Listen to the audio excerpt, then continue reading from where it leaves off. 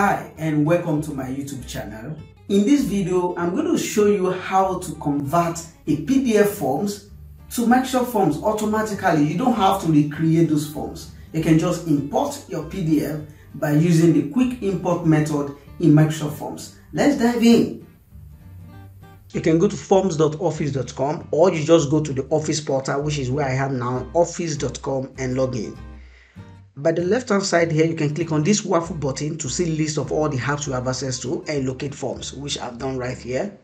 This takes me to the form page, and right on this page you see list of some of the forms you've recently worked with, but that is not exhaustive of all the forms. And you see these two options.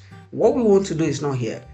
All you need is to go to all my forms. Right now it's going to open a new tab and I can see all my forms, and I can also show more, in case I have several forms. But you see this option, that is what we are talking about here, quick import.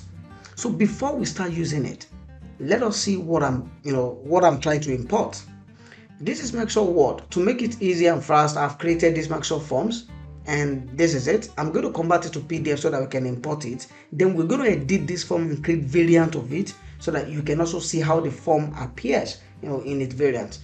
I have created a folder on my desktop called Forms Import. So I'm just going to go right there and choose PDF, and this I'm going to say version 1. I can use underscore v1. So this is version 1. I'm going to save. Awesome. So let's edit this. What kind of edit we can do? We can actually add sessions. So let's say about data. This is about data, and for this about data I can call it heading. So heading. So that's heading 1. We see the impact this will make, and this from here, go to new line. Okay. So here I'm going to say technical skill, and on this heading again.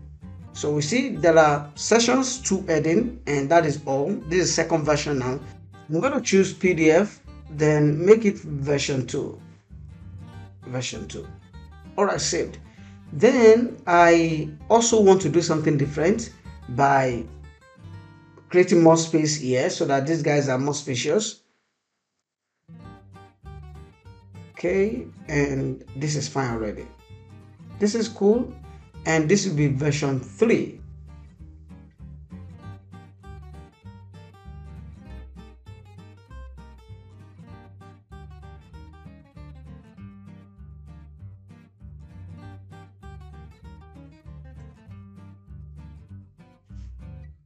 I'm going to save this version 3.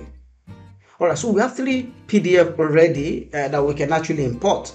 The next step is go back to Forms, and then I can click Quick Import right now. I'm going to click Upload from Device, PDF or Word. But remember, it has to be maximum of 10 megabytes. So upload and get to my desktop where I have it, the folder. I can see version 1. I'm going to click on version 1.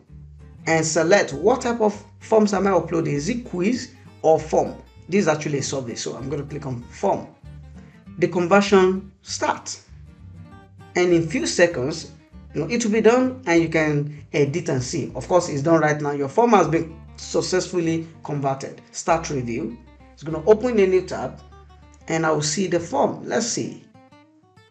Wow, great. So this is form 1, and awesome. I can see this, but what happened here is it breaks them into sessions, and form 1 is not into sessions, so we might want to see form 1 what it looks like. This right here is form 1. Of course, there's no session, there's no heading, but it breaks them into multiple sessions right here. You can see even when I put on preview, this is how it's imported, but I'll break them into session. I have to move next to this, move next to this.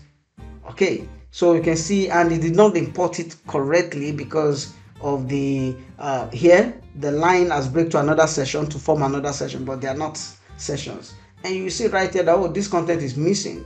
This form is converted from this as part of your review. So just checking these items, just observing that question 1, are you sure that it's done well?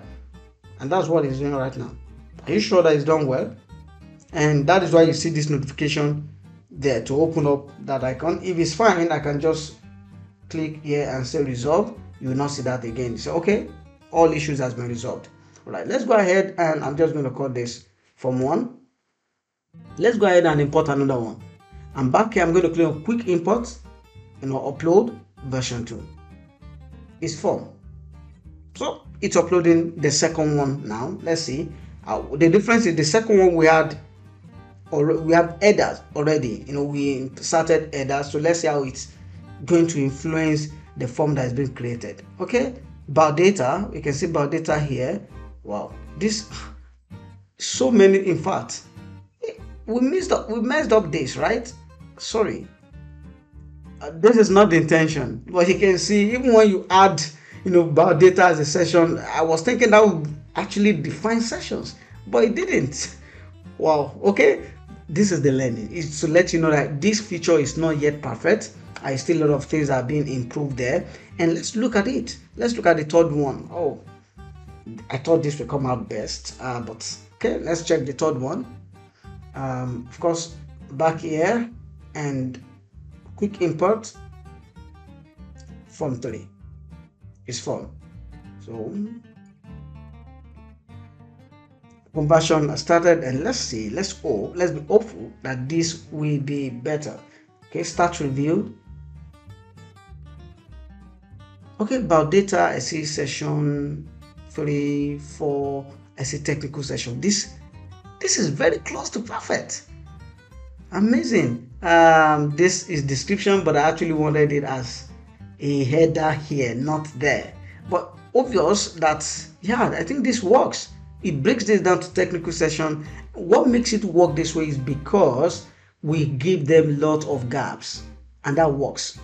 So space is very important. Make sure they are spacious, and at the moment it does not work for all forms of question types.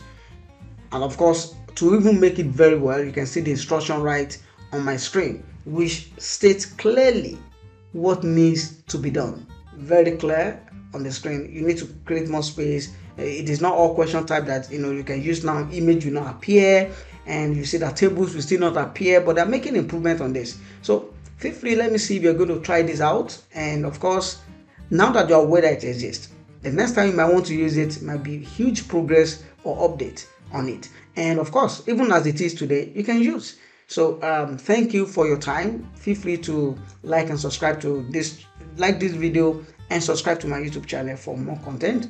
I just feel it is amazing and you should try it out. Thanks.